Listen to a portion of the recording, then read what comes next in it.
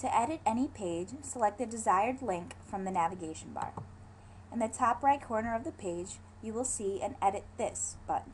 Click this. Once you click this button, a toolbox will pop up and you will be able to enter text and other content onto the page. If you wish to alter text on this page, highlight the text you wish to alter and then click the T button next to the color palette from the editor toolbar.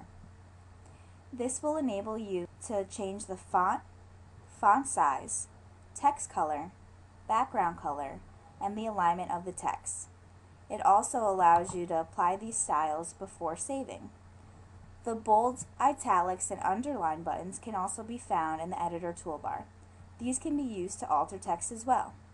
Once you are finished, do not forget to save your changes.